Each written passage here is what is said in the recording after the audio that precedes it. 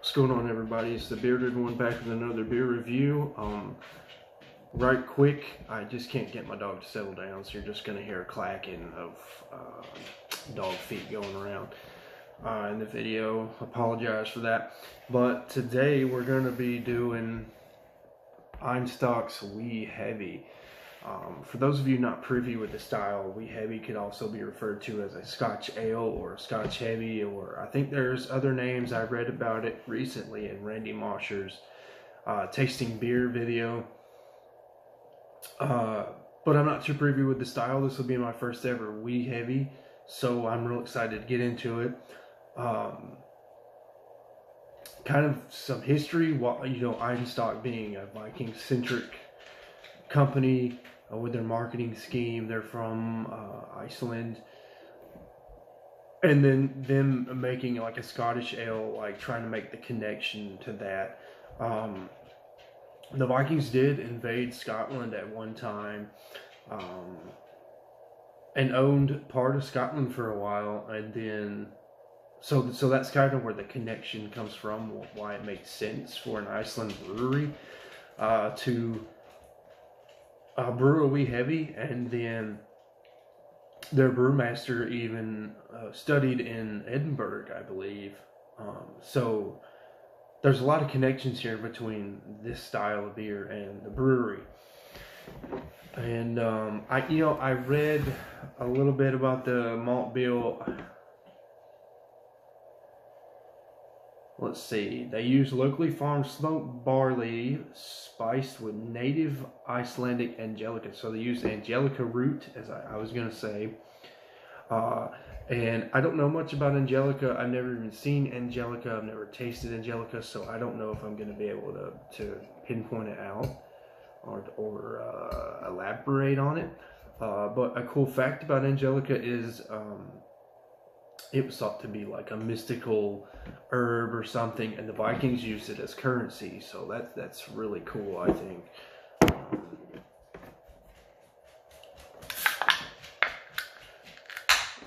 I have had some Einstok beer. They're one of my favorite breweries. I love their Arctic White Ale, one of my favorite wit beers of all time. I've had the Toasted Porter, and I'm not really a porter fan, so take that however you want. I thought it was okay for a porter, you know, and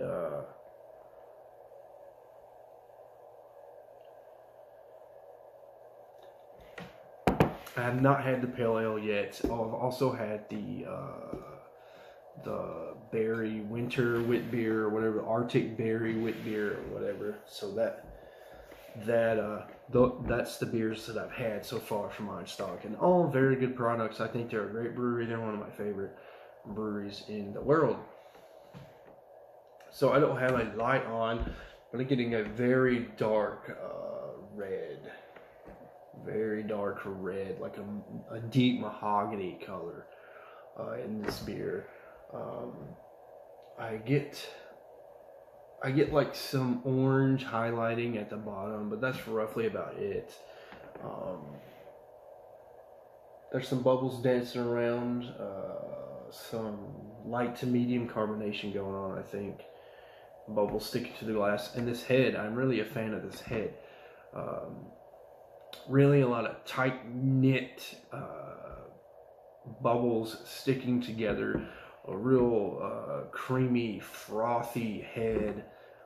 I really like it. I'm a fan of these kinds of heads. Usually I expect them on a stout or a porter. Leave some lacing. There's a little bit of alcohol legs left behind too. I'm curious to see the ABV now. 8% alcohol, okay. And the head is also like a very light beige. It's not really white or off-white even. It's like a very light beige tan color. Oh wow, this smells beautiful. It's very bready and malty.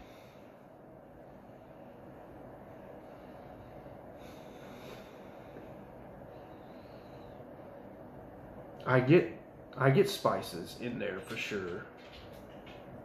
I get all like that herbal spice scent. They use Bavarian hops, so I'm gonna say just by this nose and by the malts, not the malts, the hops they more than likely used. I'm think I'm getting like a floral hop scent.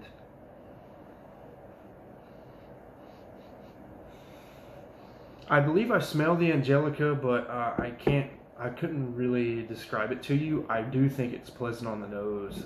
It just adds another layer of complexity to that herbal flavor, or the herbal aroma, I should say.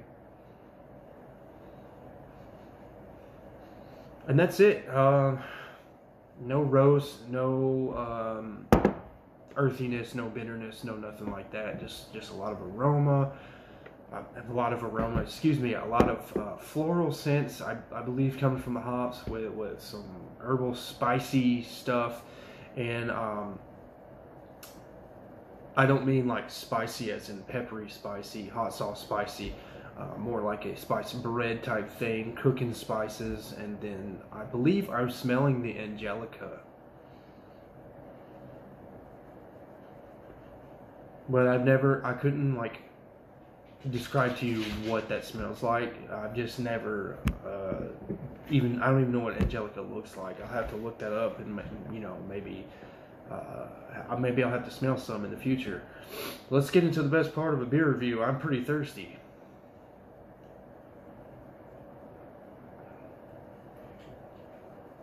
Wow, this is dang good. I like this already.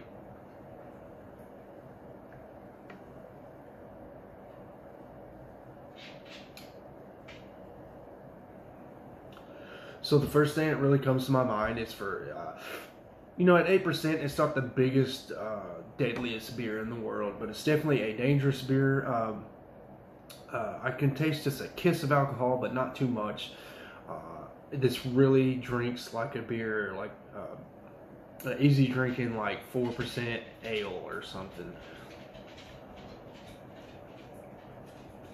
The viscosity on this thing is, I'd say light to medium, but leaning way towards more light. It's not a thin beer, but I don't really think it's got a nice, solid, medium grade body either.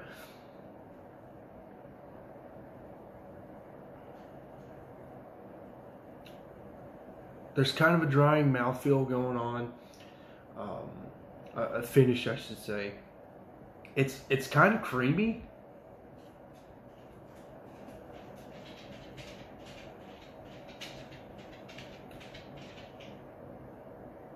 Like it's a really wet beer, and which I know that's silly to say when you're describing liquids, but the mouthfeel is kind of a creamy wetness, way more wet, but there's not any lactose in here by any means, but I think it just kind of goes along with that body. It's not the thinnest body in the world, and so it just kind of gives, at least to me, kind of just a small creaminess going on there. And then the swallow is kind of wet, but then it's just a slow, nice, casual drying effect as the beer lingers.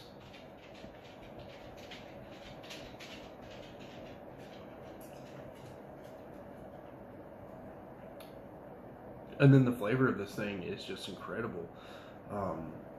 It's a very malt forward beer. Here, let me go in one more time.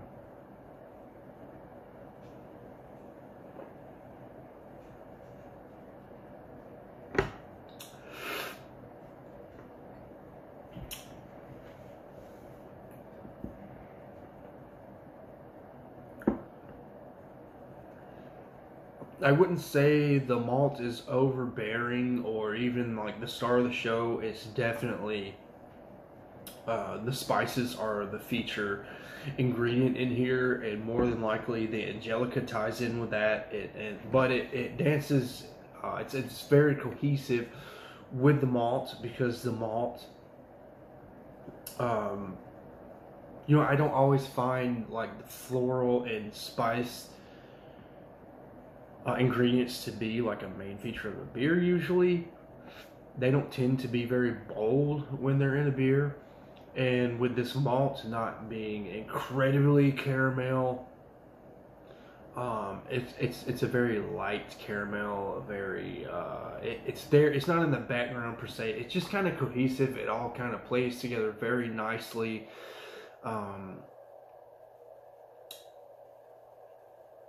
I feel like the malt is putting the spices on display rather than like being a co-star of the show, or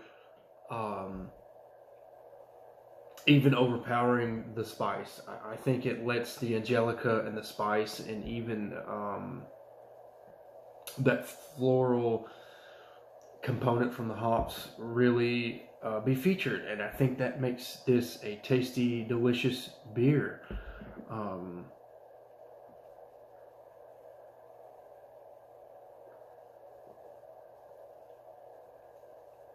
I think Scotch ale drinkers need to drink this for sure, without a doubt. This is a style I've got to explore more. We have, oh, I'm gonna screw the name up. Benny Lavin. Oh, anyways, we've got one of the traditional Scotch ales at my favorite store, and then I've got to track down Oscar Blues, Old Chub, and just kind of I've got to try Scotch ales this year. I was weary of this style for some reason. I just was never attracted to Scotch ales for some reason. I mean, I love whiskey and Scotch. I think the culture of Scotland is amazing. I've got some Scotch in my heritage. Not enough for me to say I'm Scottish, but I come from that background. But for some reason, I just never was attracted to the beer style. And I was even kind of reluctant to buy this beer, but I forced myself to try it, to buy it, and man, I just feel stupid for ignoring this style now. It's a great beer.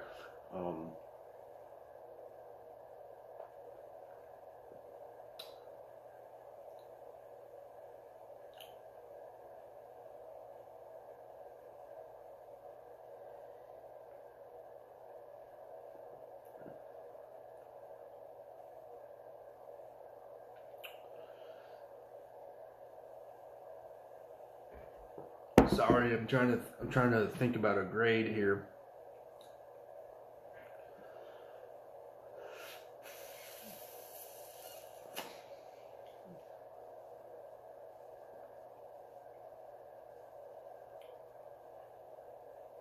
I'm going to give it a 4.75 out of 5. I'm going to be honest with myself.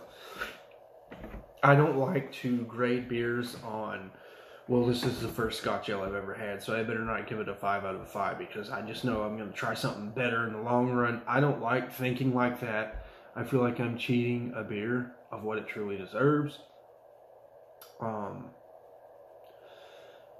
And I don't like compare. I do it. I think we all do it as beer reviewers, but I don't like comparing beers to other beers.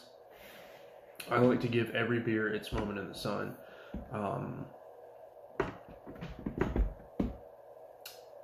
There's also, I've given the grade, but I also want to say there is a mild German, maybe a noble hoppish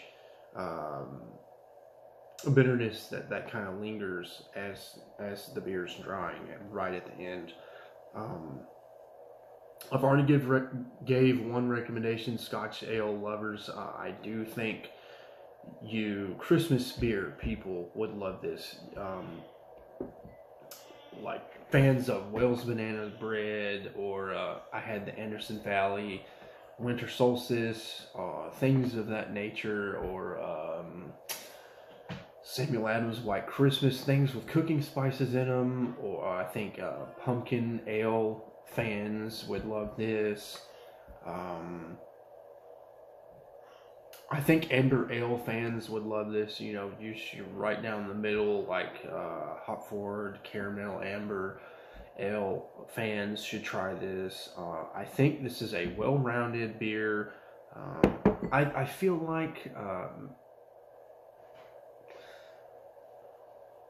I feel like maybe this might not be for a day one beer drinker, like a novice. I feel like you're not gonna really. What am I trying to say? I feel like you're gonna miss the mark on this beer. Just being somebody who's never really drank beer and knows what to expect with something like this. But as I said, and I hate to repeat, but the pumpkin ale crowd, the Christmas beer crowd, with the Christmas spice beer crowd, any spiced beer fan, Scotch ale crowd, your amber ale crowd, I think y'all would like this beer for sure. Great pickup, 4.75 out of a 5. Einstok, we heavy. Until next time, guys. Cheers.